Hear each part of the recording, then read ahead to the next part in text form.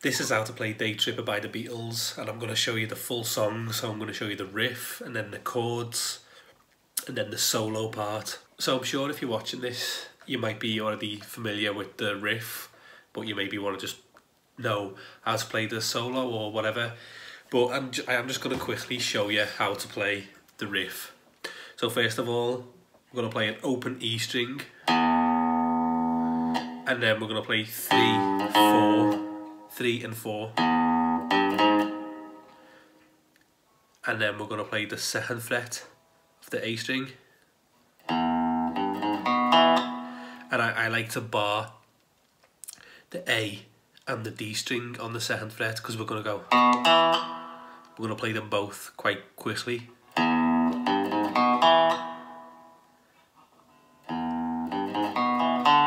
And then we play the D string open, and then 2 on the A string, 4 on the D string,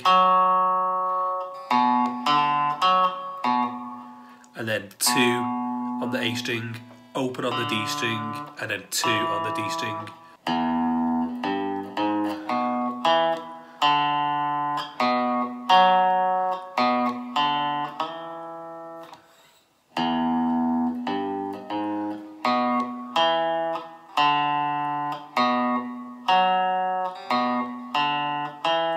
So that's it's a E7 chord that's getting played as that riff is getting played in the verse, and then obviously it moves to A7. So we just move that riff up. So we move it up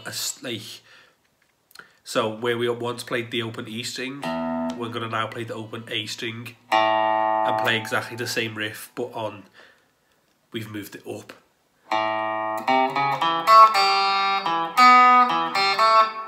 We just play that once and then back to the E.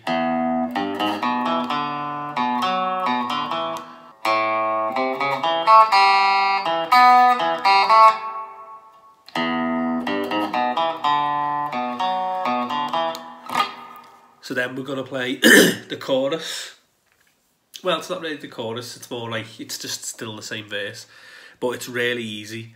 We're going to be playing 7 chords.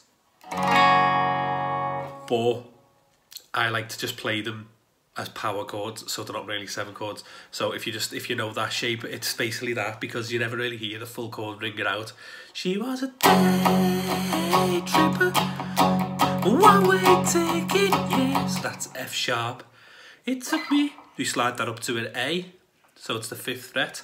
It took me so, slide it down 1 to find out, and then we move that up, because that's now a C sharp, so that'll be the 4th fret on the A string, 6th fret on the D string, 6th fret on the G string. Slide that down to, back into the riff. So all together, like, we play the riff and then we move it up, and then we play the riff again. And then we go into this bit, so I'll go over it again. She was a day tripper, one-way ticket, yeah. It took me A, slide that down 1, move that up,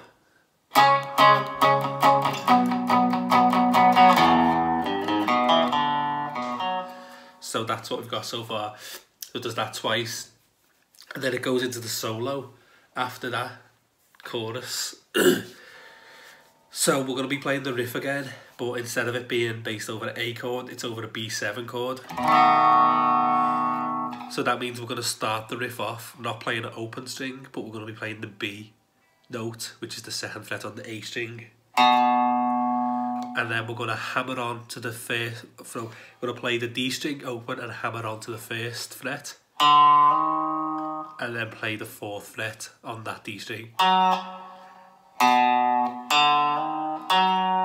And then play the 4th fret on the G string. And then the 2nd fret on the G string. So it sounds like this so far.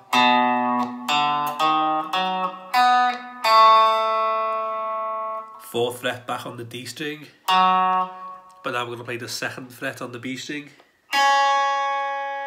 4th fret back on the D string again. So it's 4th fret on the D string, 2nd fret on the G string, 4th fret on the G string, so it's like a little box.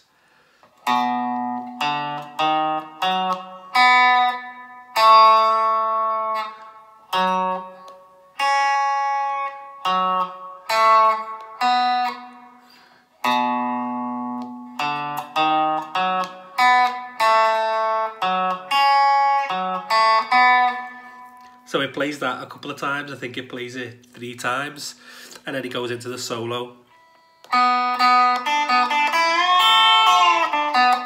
So that's the first part of the solo. So what we're doing there is 4th fret on the G string, 3rd fret on the B string, and then we go back to the 3rd fret on the B string,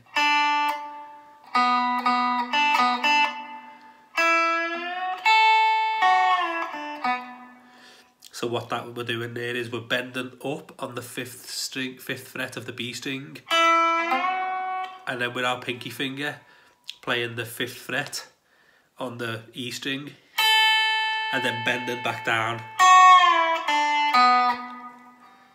So we bend down, 3rd fret,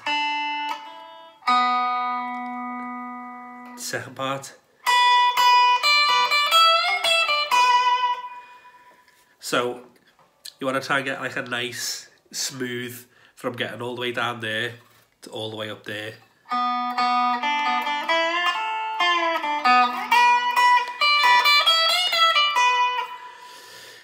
So the next part of the solo, we're going up to the 12th fret on the B string, and again we've got ourselves a nice little box, so it would be the 12th and the 10th. So 12th on the B string, 10th fret on the E string, 12th fret on the B string, back up to the 10th fret on the E string,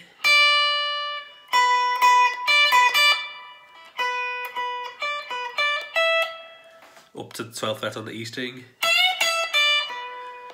So what we're doing there is we're just bending the 12th fret up and then down.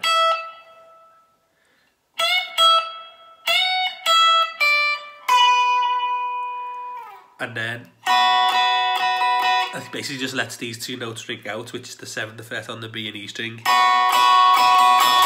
and then back into the riff. So altogether it should sound like this.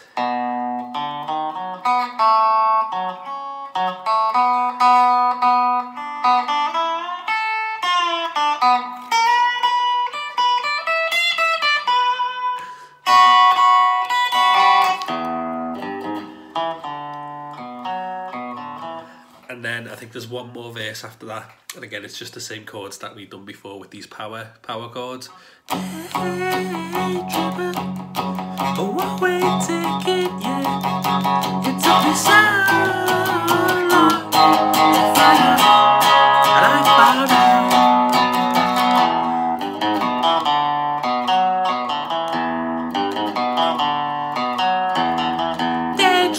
And it just fades out. Carry on playing that until repeat to fade. So there was a lot to take in there. I'm sure whatever bit you want to play this song, you'll just go and find it in the video and just go over it. But if you've got any questions, just submit them in the comments below, and I'll try and get back to you. Well, I will get back to you. So, ooh, Beatles pick. Embarrassing, innit? See you later.